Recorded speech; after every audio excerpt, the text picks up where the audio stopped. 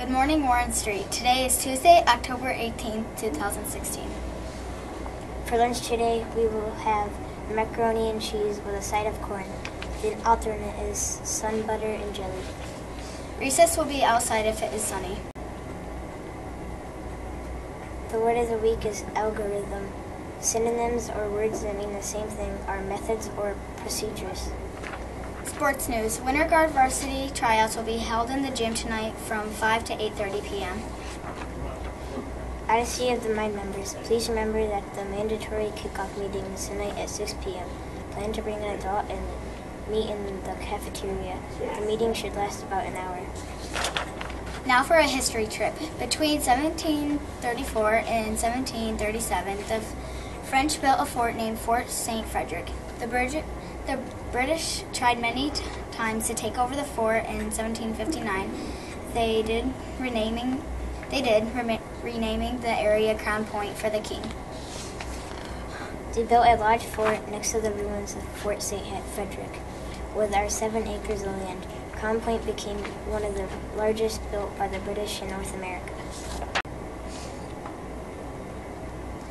Crown Point sits on the west side of Lake Champlain, about 16 miles Fort Ticonderoga. In 1775, American colonists took control of Crown Point, which was really important in winning the Revolutionary War. Today you can visit the fort and see a few ruins of the Crown Point and Fort St. Frederick. Check out these new videos Miss Quartz took. Here we are at Crown Point, right on the edge of Lake Champlain. Right at the very edge was Fort St. Frederick, and you can see the ruins right here.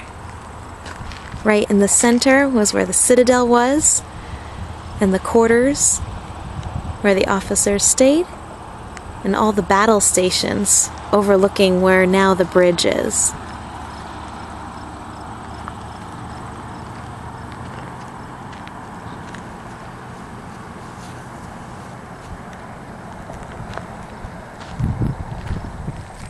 This is the British fort of Crown Point.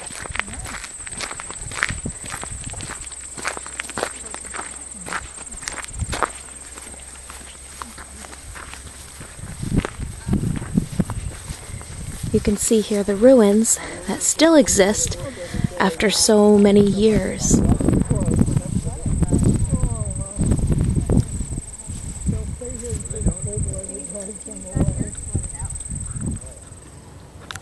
Right now, I am inside the officers' quarters here at Crown Point.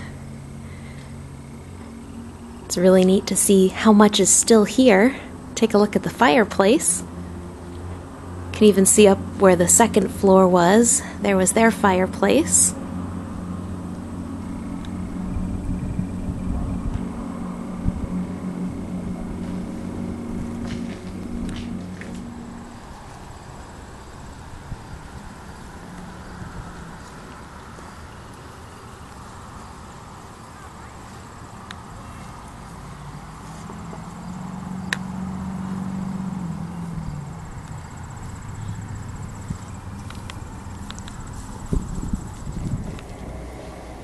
Thanks for listening. I'm Nicole.